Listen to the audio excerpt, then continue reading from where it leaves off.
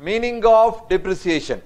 Depreciation meaning, depreciation is the permanent, continuous and gradual decrease in the book value of fixed asset due to wear and tear, passage of time, obsolescence, effects of time, accidents, fall in market price, etc.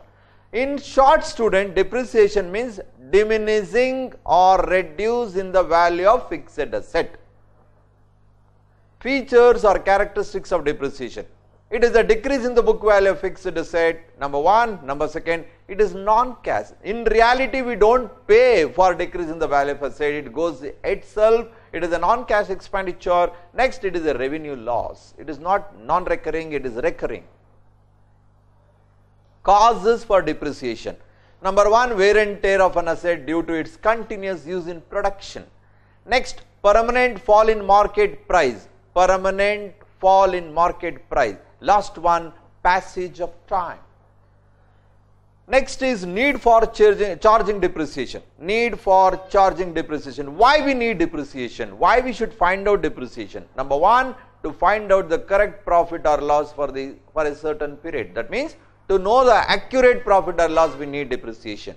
Next, to replace the asset at the end of its life.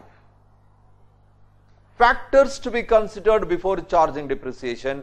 Cost of the asset, number one, estimated life of the asset, the scrap value of the asset, interest on investment on asset.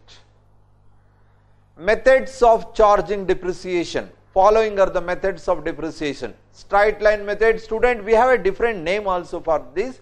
Original cost method, book value method, fixed installment method. Next, diminishing balance method, we have other two names. Reducing balance method, written down value method. Third one, annuity method. Fourth one, revaluation method. Fifth one, depreciation fund method. And last one, insurance policy method. Meaning of straight line method. Other way, original cost method or fixed installment or book value method. Under this method, a fixed and equal amount is written off as depreciation at the end of each year. During the lifetime of the asset is called fixed installment or original cost or straight line or book value method.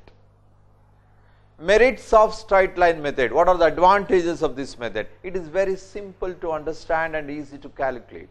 Second one, the burden of depreciation on profit and loss account is equal or uniform for all years.